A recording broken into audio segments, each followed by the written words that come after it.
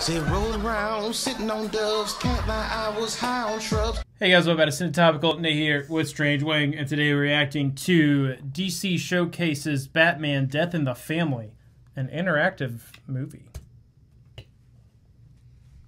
That's interesting. We save lives every day, strangers, and there's always enough time. But I failed to save Jason from this life.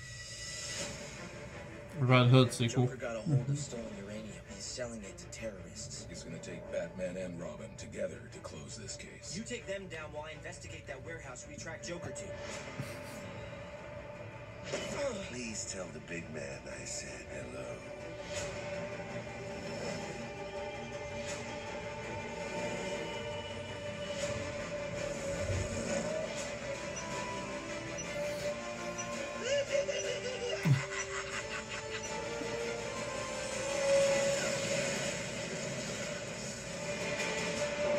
I alone will become more than the dreams and nightmares they imagined for me. The Red Hood's knowledge of my tactics, my history. This was getting personal. Joker showed me the truth. Evil can't be cured, only killed.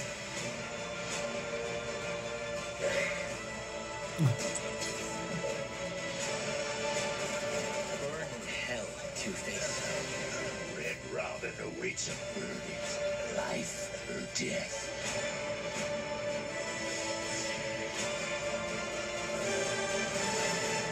Because of my choice, I had to avoid repeating mistakes. I like what they did with this, with the interactive thing. The trailer, it wasn't in your face. Yeah. As much as I thought it would be. Like, I didn't, because seeing it immediately, I'm like, oh, it's going to be a gimmick. They really pushed for it. They used dialogue in the film that obviously works in the film and to the trailer, like Batman, my choice. Very similar to what they did with Jason Todd's story back in the comic books back in the day, where fans sent in the like voting whether he dies or whether he lives. Obviously, chose he dies. So like this is like basically their backup plan of what could have been. Yeah. However, this is too little, too late for me. Under the Red Hood is my favorite DC animated movie. It's very good. That's a fact. My favorite, hands down. And I'm just so burnt out of superhero movies in general. I even stopped buying the DC animated movies because it's just like I'm buying them and I'm not watching them. So there's no point in me buying them anymore. So I stopped buying those. So this is going to be a pass for me because there's so many comic book movies out there. Something I would love if there wasn't as many. Being that there is so many, I don't care. Yeah, I appreciate that. Like, they also didn't shove that in your face. They really only showed what it looks like when you make a choice once, which was all we needed.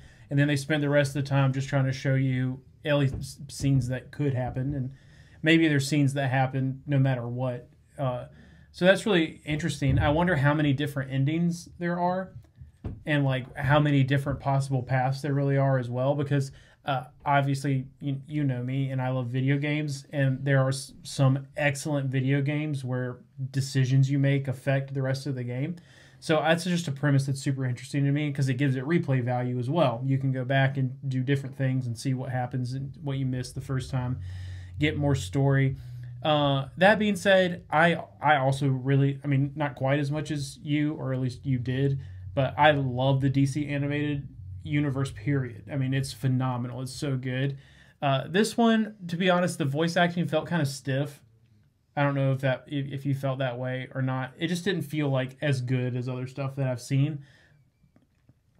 I probably won't buy it, but after it comes out, I will definitely be on YouTube watching what happens because I want to know what the story is, and I just don't have the time to invest in this with everything else that I already invest in, and that's really the only reason that I'm not getting it. That's fair. Tell us what you think about this down low in the comment section below. Scroll back up, hit the like button, share the video, and subscribe.